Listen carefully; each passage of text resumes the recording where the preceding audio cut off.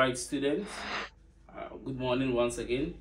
I'm Mr. Smith, principal of Petra Training Institute and a mathematics teacher as well.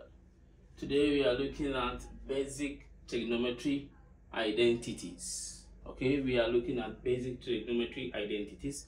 This does not specifically talks about identities that falls under IGCSE or AS or A level. We are looking at the basic trig identities in general.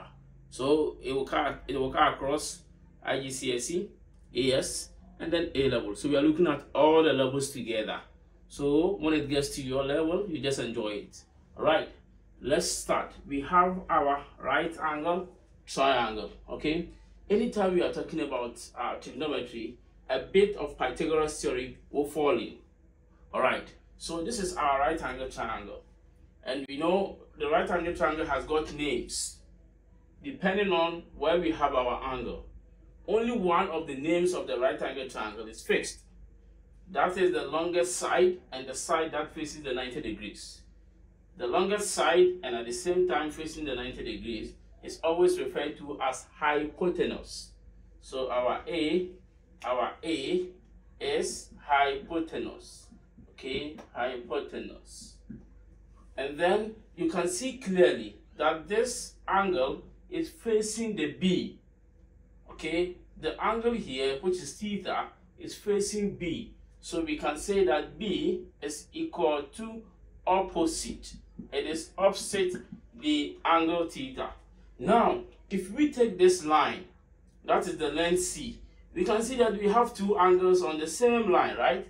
So the angle theta is nearer to the angle 90. Another word for nearer is adjacent. So we can say that C is adjacent.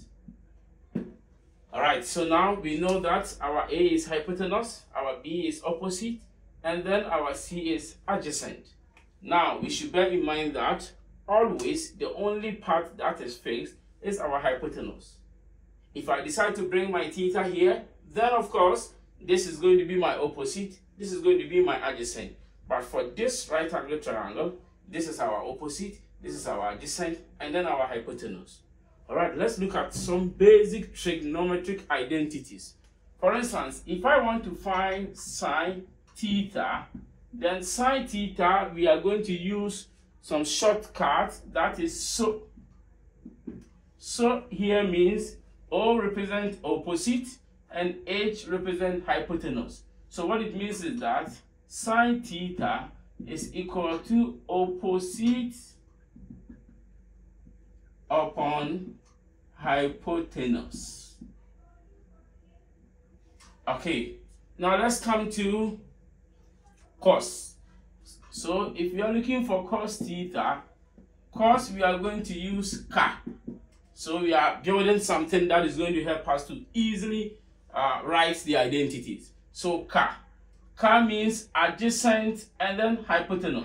What it means is that cos theta will give us adjacent over hypotenuse. All right, let's come to the last one, which is tan. Okay, so our tan theta will be equal to, okay, we are using toi. So now we have so ka toi. All right, so toi means our O is opposite and then our A is adjacent. So we can say that tan theta is equal to opposite over adjacent. Now we are going to use our sine, cos, and tan together with this right angle triangle to get more trigonometric identities. This is also going to help us to prove further trig identities in our next class.